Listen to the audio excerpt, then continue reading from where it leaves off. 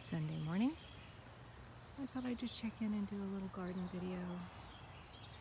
I've been having a late breakfast and reading my book, Waking the Witch by Pam Grossman, and enjoying that immensely. I was out here earlier. Did I pick anything earlier? Just a little bit of okra. And as you can see, everything's doing okay. It's pretty hot today. No rain since Thursday. My eggplants that I transplanted, while they don't look like super robust, they're still hanging in there, which I'm happy about. And in fact, that one was even getting like more blossoms on it, which I was surprised. My little volunteer yellow pear tomato is doing pretty well. My epazote is like getting little seeds on it, so maybe I'll have more next year. There's that one too. And let's go over here. I'll show you my rogue pumpkin. That's where some mushrooms were. I did get some cloth sensitized. I've got almost all my cloth sensitized to start doing some more fabric flags. There's my little rogue pumpkin. You can see how big it is already, which is cool. Tansy's starting to bloom. Sunflowers. There's some more little cherries that are starting. This was another volunteer. Let's see how you are. They're like grape tomatoes or something. Ooh, those are tasty. I need to dry some more purple shiso. I have a batch dried, and I want to make some furikake with it, which is like a dry sprinkling mix, Japanese mix that you can put on rice or whatever. And I think I'll mix it maybe with some seaweed and some toasted sesame seed would be good. Maybe a little bit of salt. All my sunflowers, everything leans towards the sun, because you can see I have all that shade back there, so everything out here kind of leans towards the sun. I've been seeing tiger swallowtails, lots of different kinds of bees out here. I've seen a couple of hummingbirds, dragonflies occasionally. It's all my Tulsi. There's my St. John's wort, still hanging in there. Tagetes lucida, which is Mexican tarragon. Little zinnias, the hummingbirds, and the butterflies love the zinnias. Go down here. I'm gonna have to mow my lawn at some point, but it's just been so hot. View from this angle.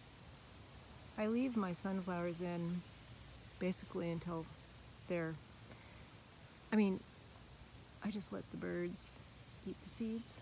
Sometimes squirrels get up there and gnaw the head off. My little white sage in there that I have to have potted up because I don't think it will deal well with the winter here. Bronze nettle has done really well this year. Still have some California poppies. Still have some daylilies. Here's my okra. And these little guys, I'm not sure how big they're supposed to get. They're like little teeny tiny cucumbers, which are cute. I'm waiting, impatiently waiting for my figs to get ripe. And next year I want to have this all like ready for planting. If I could get it ready for planting in the fall, like do some different, I want to do pomegranate, persimmon, different kinds of berries along in here, but it's a mess. I haven't done a whole lot because I've had a lot of back pain and stuff, so I've been waiting that out. Avery, what you doing? There's all my wood. Chunks of wood back there. Avery, what you after in the Jerusalem artichoke there? Come on, let's go with me. Let's go out back. Come on, come on. Avery, come. Avery, come. Come. Let's go. There's my burdock, which has been blooming. Nice big burrs on it. Let's go.